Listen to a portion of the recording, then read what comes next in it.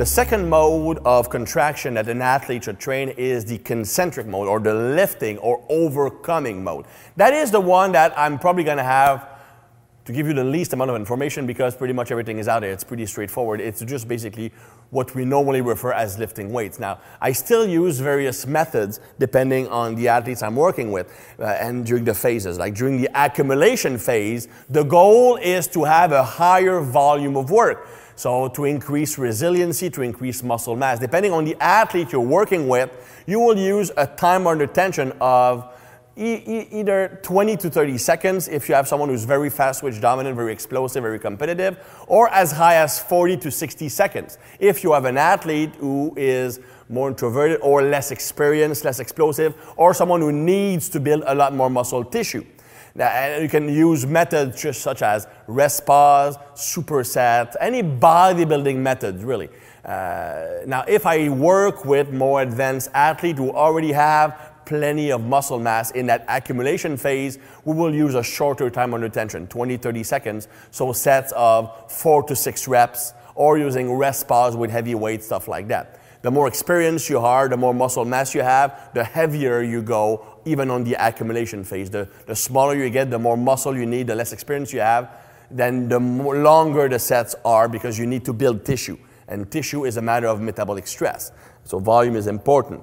Then we move on to the intensification phase. Intensification phase is where you will build the most strength, where you focus on lifting big weights.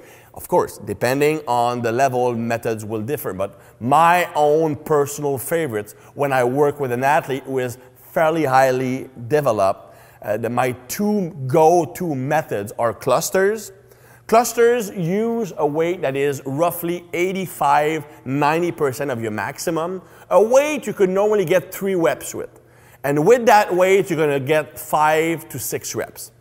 How you do that is between every reps, you rest for 15 to 20 seconds. So let's say you're bench pressing, I'm unracking the bar, I'm bench pressing, racking the bar again, resting 20 seconds, I'm unracking, bench pressing. So I do my 5 reps like that. The 20 seconds will allow me to get 2 or 3 more reps between during my set. At first, the first time you do clusters, you might not be able to get more reps in because unracking and racking the bar will be tiring for you. But the more you practice it, the less detrimental it becomes, and then your performance will shoot up. Now, clusters, in my experience, one of the methods that leads to the greatest strength gain. Like a bobsleigh athlete I'm working with recently just did a cluster of squats, getting 7 reps with 500 pounds.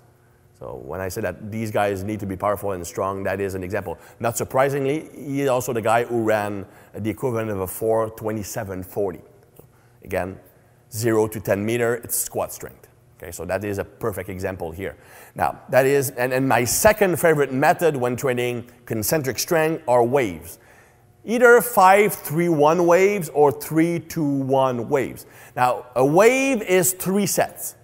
You still have your rest intervals between sets. I will do, let's say I do a 3-2-1 wave. One wave is 1 set of 3 reps, then I rest 3 minutes. 1 set of 2 reps with more weights, I rest 3 minutes.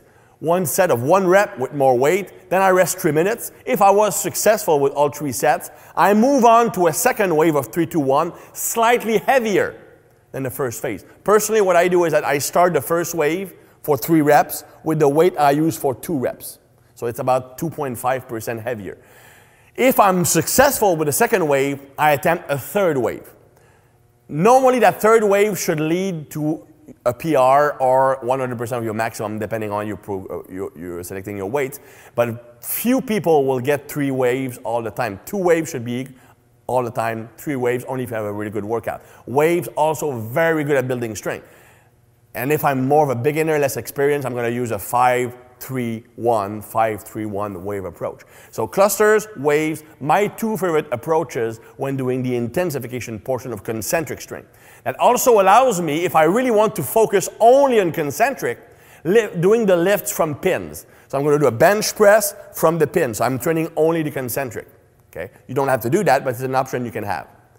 Then, during the explosion phase, this is where I'm going to put more emphasis on Olympic weightlifting, on jump squat with about 20% of your squat maximum, on plyometrics, on medicine ball throws. I still will keep like a small amount of muscle building work to avoid detraining the muscles, but it's going to be all about moving explosively and fast. So fast Olympic lift, pretty much only concentric, very explosive. Power snatch from the hang, power clean from the hang, power snatch from blocks, power clean from blocks. From the floor, there's no benefits for athletes.